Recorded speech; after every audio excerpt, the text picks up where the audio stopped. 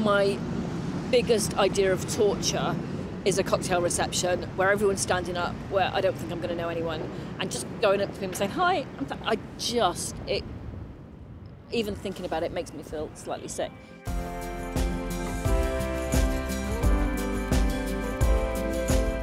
The word networking always sounds to me to be so cold and so harsh, and the idea that you're standing around talking to people to see what they can offer you, I find very difficult. But to be confident enough to go and talk to people and express your interest and express your desire and express something of what it is you're interested in is extremely important, and I can understand why it's difficult. Meeting people and finding out what they're interested in, and how, not just how they can help me in the work I do now, but how I can help them, is a really important part of what I do. So I make myself do the things I don't like because I know it'll make me better at the stuff that I'm trying to ultimately deliver. I meet as many people as I can because I'm interested in what they're doing and they want to know what I'm doing, but I don't think about it ever, ever, ever in terms of networking. It's a kind of word that has never crossed my lips. And I've never been interested in networking is such a horrible word, networking or socialising in that way. I like going out and having a really good time.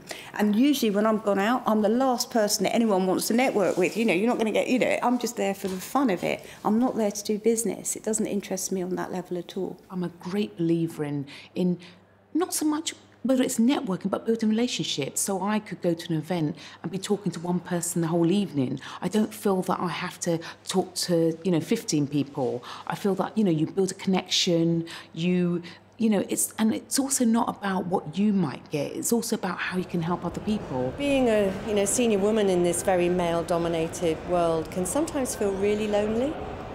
I think it's incumbent on each of us to support one another and to really reach out and help one another and to find those allies. And they may not always just be women, but to find allies in an environment, on a leadership team or in a business division that you know that you can communicate easily with and that you can work well with.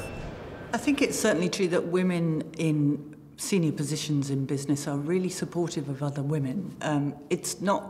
Personally, it hasn't been in a kind of tangible, okay, I'm going to talk about your 5-year business plan. It's much more just a feeling of, I'm pleased you're in this room and I'm going to make a point of talking to you if it happens to be that you're one of the few women in the room. If people ask me to meet and to discuss things and to talk through opportunities, I will make a point of trying to do that and being accessible. In terms of mentoring, I think it's the frequency really helps a lot. I think sometimes when you say we're going to have a session on mentoring, it's almost, artificial because you set time aside for it.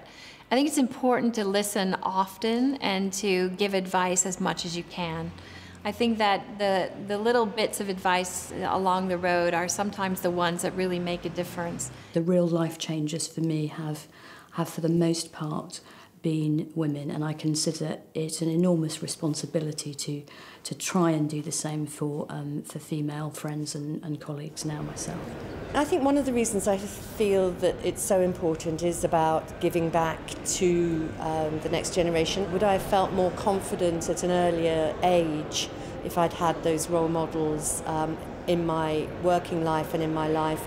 And I think I would have felt more confident earlier. I always get as much out of it as I give. I find that it's a two-way process, mentoring, isn't it? I always find I've got a new idea or a new way of thinking about something, or they've got some new idea of way of thinking about it, and so we feed off each other. And I think I get a lot out of doing that. It's a tricky territory, this business of should you support other women. I think it's every person's prerogative to get as far as they can with the talent they've got in the best possible way. But I would say that all humans have got to look sideways and behind and bring with them and open doors for people who haven't had their good fortune yet. But I do think sometimes that women fear looking like they champion other women because they're called out on it. And I think if you have the experience as a woman of knowing that doors have closed in front of you or only been slightly ajar, then really out of a sense of humanity, you should support other women.